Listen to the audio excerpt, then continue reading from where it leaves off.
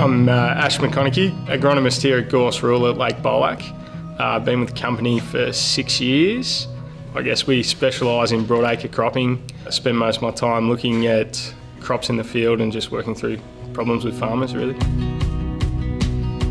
Our main challenges are wet winters and sometimes dry springs. Obviously our area, we've got a very high yielding environment. You get back to a year like 2016 and we've got wheat yield pushing 10 tonne and canola pushing 5 tonne in the absolute best case scenario. But we do have a big variation where those same paddocks can drop down under 5 and under 2 for canola. So if we can push everything right up in those low areas, it's going to make a massive difference to us.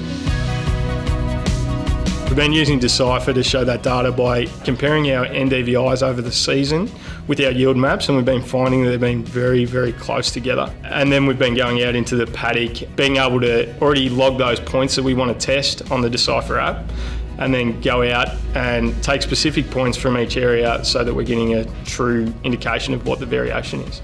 So that relationship is really positive and it's going to allow us to make a lot better decisions during the season.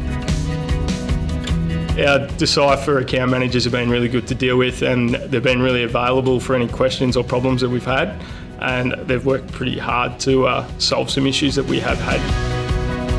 Decipher, probably the positives has definitely been its ease of use. I think a key to the ag tech market for us as a business is trying to keep it really simple. We obviously have a wide range of people with different skills with using technology. If it's simple, it makes it a hell of a lot easier to use and a lot less time consuming, and there's more likely for us to actually use it.